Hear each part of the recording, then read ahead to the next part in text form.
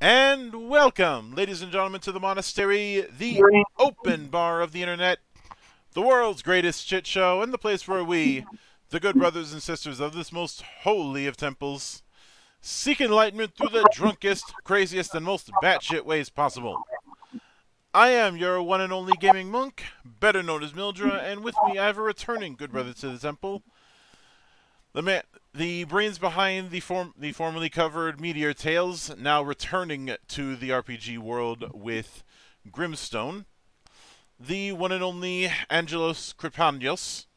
Hopefully I got it right this time. Better than before. You still have a long with a name. It's okay. How you doing today, man? I'm fine, and you? Thank you for having me again. Thank you for coming on. So it's certainly been quite a while since I had you on last. You're, as from what I hear, you're running a gaming store in Greece these days. Yeah, it's actually a bookstore with some old RPGs, retro stuff, and some old console games as well. And a bit of collector's art, a bit of board games. It's much fun. It's much fun. It's new and it's fresh. It's exciting, but it's also a bit exhausting and stressful. But yeah, it's nice. So, I suppose I should start at the early the early stages. When it comes to Grimstone, what gave you the idea to go with a musket and pistol era for it? And I think you also mentioned that Dark Souls and Bloodborne were influences. Influences in terms of atmosphere, not mechanics or anything like that. It kind of reminded me of some old games, the ambience and everything, like Diablo 1, Dark Souls, Castlevania, stuff like that. But in terms of the vibes and the feeling, not the actual games or something. And so Grimstone was a side project that began when I was wrapping up Metro Tales, and I wanted to do something in a different timeline. And because there's two major timelines that I really love: medieval times and Victorian era kind of thing, and the theme, And so I wanted to do something like that because the Victorian era theme really fits well with vampires and stuff like that. So I want to do something specifically dark and low fantasy that needs to something that is between the lines of old versus the new, alchemy versus science, magic versus science, stuff like that. Pistol versus axe and sword. Something paganism versus religion. I really like these dividing lines. So I was very inspired to create a new dark world, a different one that belongs, of course, into the same universe as Metro Tales. They all, everything I create is interconnected.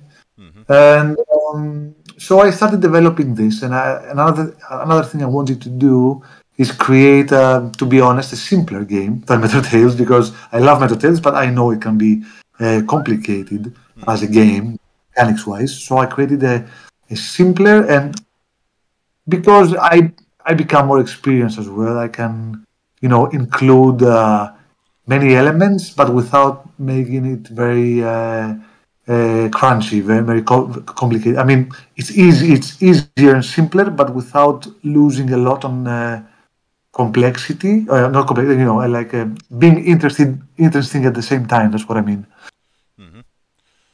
Now, it's not like you said simpler, but not exactly rules light. It is light. I mean, I think I managed to compress some things. So they are both simple and not empty at the same time. Yeah. Now I remember that you had multiple subsystems with Yuuyatails.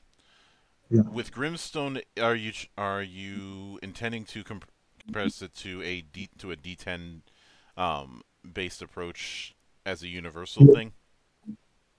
Yes, I think it works well. I like that die, and I think it can cover everything I need for Grimstone. I went a different direction. Instead of changing dice, I just applied. I don't know how you call it. You add the dice according to your experience. You roll one die, two dice, three dice, etc. Mm-hmm. So it's going Die up and pool. down. Yeah, yeah, yes. I lack on the terms, but yes, that's it. so. So I used this, and it worked really well on Grimstone Mm-hmm. because I developed this game focusing on gunfights. So I will explain the formula if you like. It's very simple, Mm-hmm. and that particular die worked well. Yeah. Now I did see the video where you went into how combat works for a bit, Yep.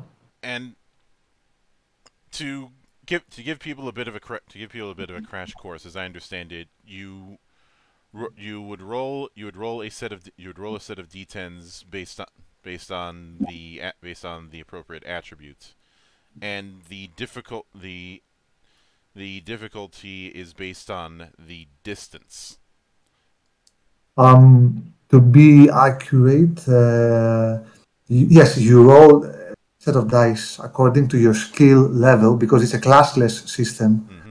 So you can choose from a pool of skills and develop domains the way you like it. You can develop advanced weapons, traditional weapons, magic, Mm-hmm. and so uh, the more you develop a skill, you get more dice to roll.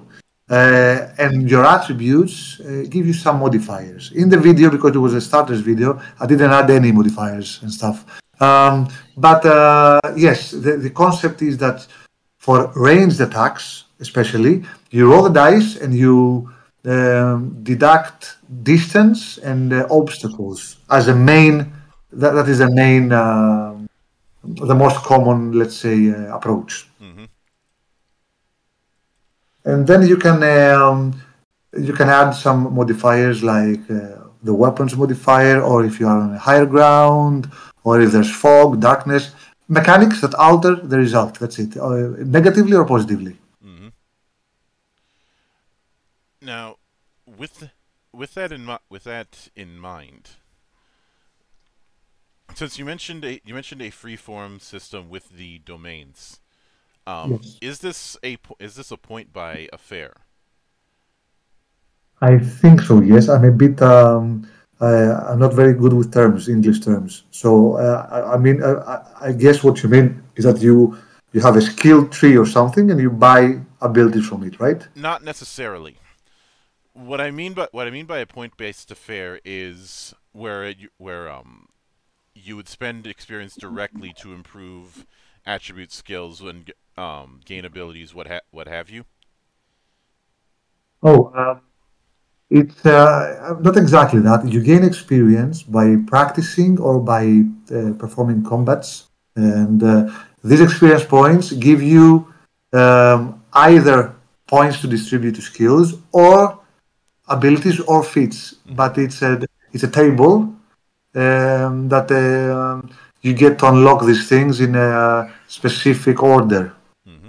So let's say that you every 50 experience points you get a new reward from experience. So the first 50 experience points you get unlock, let's say the first skill point, and then in the next level up, let's say you get a new fit, and then you get something else, and then you get another skill point, and it goes like a cycle or something.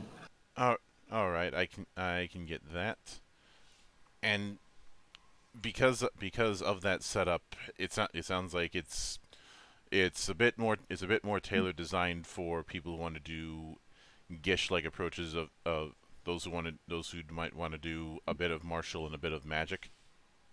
Yeah, I mean, you can try to be a bit of, like multiple domains, and I try to encourage that through the game. I mean, of course, focused characters are always, determined and more skillful in particular fields, but when you mix something's up, it becomes more interesting. And the era of the game and the timeline and the way the system is set up kind of inspires the multi-classing. It's not classes, but you know what I mean. Yeah. Now, earlier on, you talked about a lot of opposing ideas and opposing ideals within the theme of Grimstone. Is that something that carries over into the mechanics? Like there are certain domains that if you pick them, you might have a harder time picking their opposite. Yeah, thank you for asking that. It's a beautiful question, actually. What I did in Grimstone, the first few books, the first few pages of the book, will introduce you to some basic lore, and within that lore, you can. There's also a calendar that because the main concept of Grimstone is moon versus the sun, and there are moon-born tribes and sun-born tribes, and it's something that goes back to the creation of the world and the two gods, the goddess of the moon and the god of the sun. Of course, they created the tribes, and these tribes are now mixed. So they're both mixed. Their blood is not pure, let's say. So there's no pure breeds anymore. But according to their bloodline, their abilities are affected. So, for example, moon-born tribes have a proximity to magic, where sun-born tribes do not contain any magic anymore. So they're not attuned to magic, let's say. So there's a natural conflict between them. And you get abilities that sync with the phases of the moon. So, for example, let's say you're a werewolf, because there are 6 tribes, and among these tribes there are werewolves and vampires, and they're all considered humanity. So let's say you're a werewolf. Instead of transforming into the werewolf, let's say once per day, which is a very gamey mechanic I don't really like, in Grimstone you can transform into a werewolf, let's say, when the moon is on that phase or this phase and that phase, which happens on that particular day and this particular day. So you have a calendar, and you know when you can transform or use that ability, because it's connected with a lunar phase. And I really love that idea, because I like to connect lore and mechanics in one thing. Now, with that in mind, I would like to touch on magic to an extent. Okay. Because back with Yuuyatails, you had a unique approach when it came to handling your magic system, and given that light versus darkness theme that we've talked about throughout this, I'm curious how you would be handling magic and technology to make them distinct from each other. Okay. So yes, there is this notion that magic is against technology and vice versa, and this is explained through the book and through the history of the world as well. It's connected. So, as we said, magic belongs to the side of the moon. So, because Grimstone is low fantasy and a bit of low magic, it's not as Yuuyatails, so there's limited access to spells. So how it works, characters that use magic, that choose magic, they get to develop basic forms of magic. Forms meaning bolt, barrier, glamour, and utility. These are 4 basic forms that you can use, and then you get grimoires in-game that help you mask these forms and alter them. For example, a starting spellcaster, let's say, will cast a raw bolt spell. This is invisible energy, pure form, invisible. Okay, so it's the simplest form of magic. So you cast a bolt and you inflict physical pain to to another person. Mm-hmm. Okay, and then in game you find the grimoire of fire. So acquiring this book will allow you to mask your bolt and convert it into a firebolt. Mm-hmm. And in the same sense, your barrier becomes a flame barrier with default attributes and glamour effects. And I mean, every spell is masked according to your grimoire. So you get different grimoires that alter the spells and produce different effects. Magic is again a subject to physics like weapons. Mm-hmm. They are affected by distance and obstacles because they're like projectiles, most of them, except for some forms of magic, and they increase toxicity in the blood. If they are overused, they will poison the caster, and they will be forced to rest and reduce toxicity or suffer very severe side effects. Mm-hmm. And within the side effects that you mentioned, I'm guessing that this is not too far removed from the way, say, wild magic works in some games. I guess not. Although Grimstone, just like Tales, is very lethal, the system. So each character cannot tolerate much. So when I mean side effects, I mean really side effects. I mean, yes, you can cast a spell and like fall unconscious, and that is considered a light side effect. But you can also cast a spell with high toxicity and suffer an injury or even something worse. Of course, that does not happen with a single spell or two spells or something. It depends on the amount of spells cast during the day, and of course, it depends on the power of the spell. The higher the power of the spell, the higher the toxicity reason. Mm-hmm. So with that in mind, when it comes to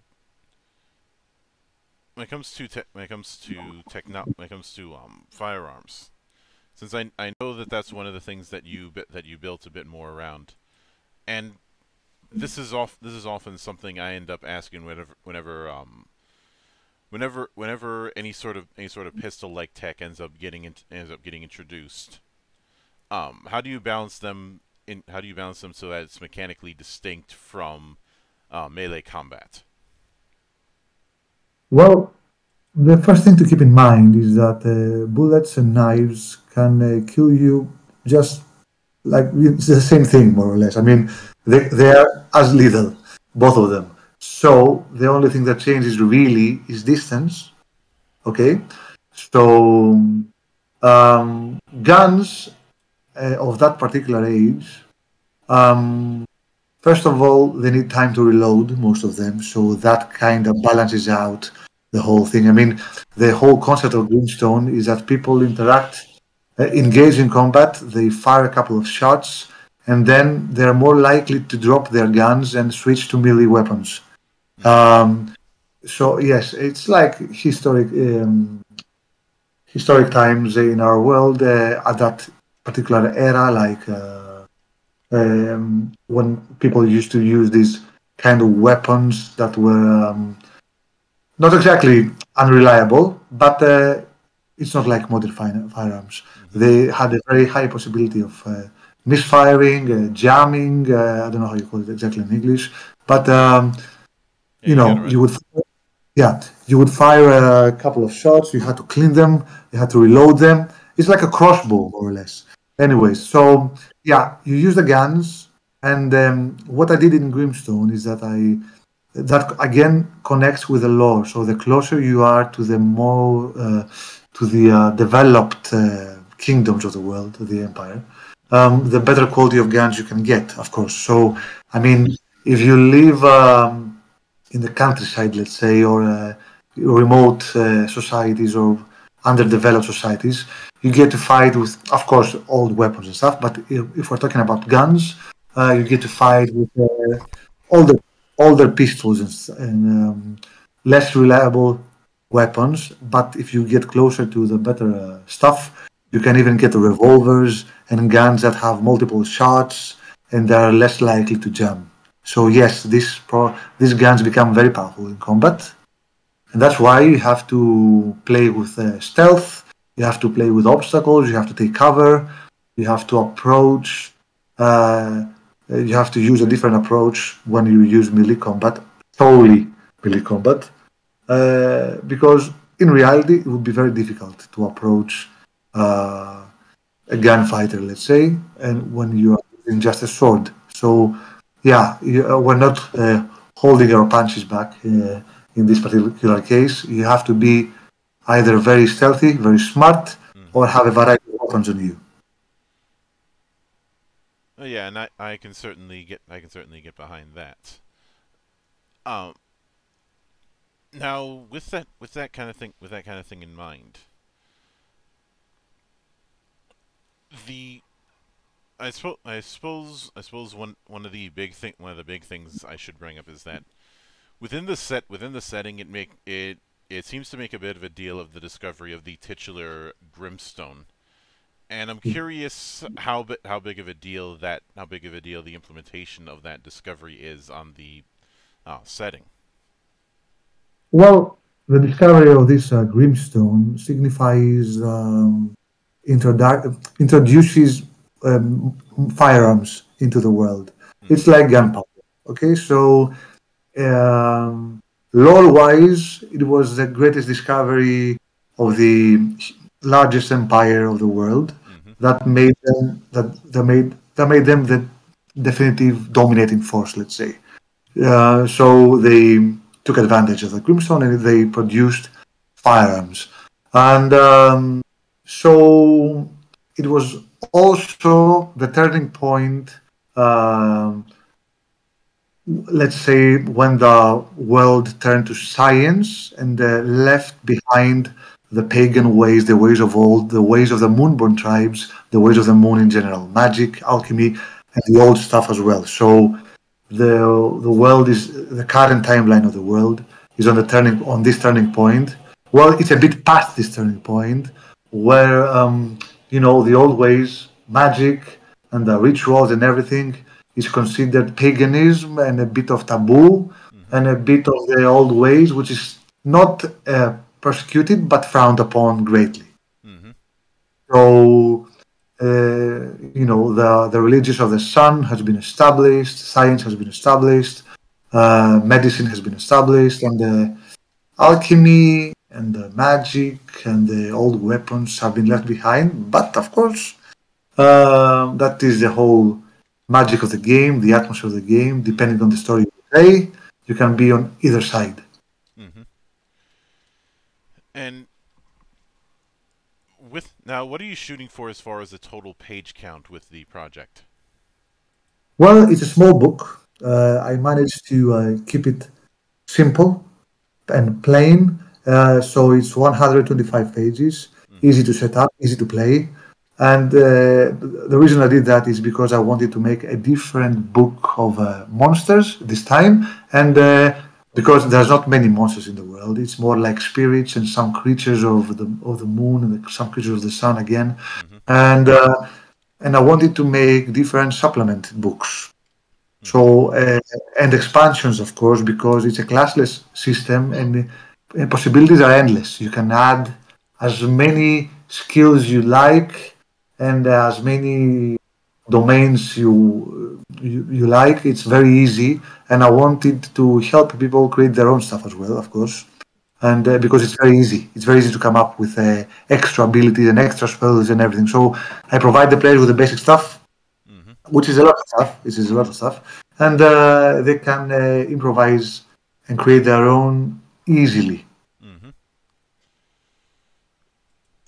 So as a bit of a capstone, what would you be shooting for as far as a release window? I know there's still 27 days to go on the Kickstarter itself. Yeah. I believe I'll be able to have everything ready by then, and because I mentioned in the Kickstarter that the delivery dates, the estimates are March to April, and I'm pretty confident I can fulfill that. Uh, yeah, so I think we're good to go. I mean, I feel confident that I can have everything set up because everything is prepared properly, and I had this project. I worked on this for a long time, so yeah, I don't know. I feel good about this. Yeah, and I will certainly be looking forward to seeing how it develops. But Thank you. with all of that said, I do want to sincerely thank you for taking the time out of your schedule to come onto the show and enjoy the madness at play here. Thank you very much. And Really enjoy your conversations. And anytime you see fit to return to the temple, the door is always open. As I often Thank say you. around here, drinking is not mandatory, but it is encouraged. Yep. And you will be receiving your copy of Grimstone. You know that, of course. Hmm. Sorry. So I will be sending you a copy as a thank you. Hmm. Yeah, and I certainly appreciate that. And of course, a sincere thanks goes out to everyone who took the time out of their schedule to come onto the show and enjoy the madness. And there'll be plenty more where that came from, as there always is here on the open bar of the internet. But until then, on behalf of the good brothers present and not present, my name is Mildra. I am your gaming monk. Stay fucking frosty, everybody.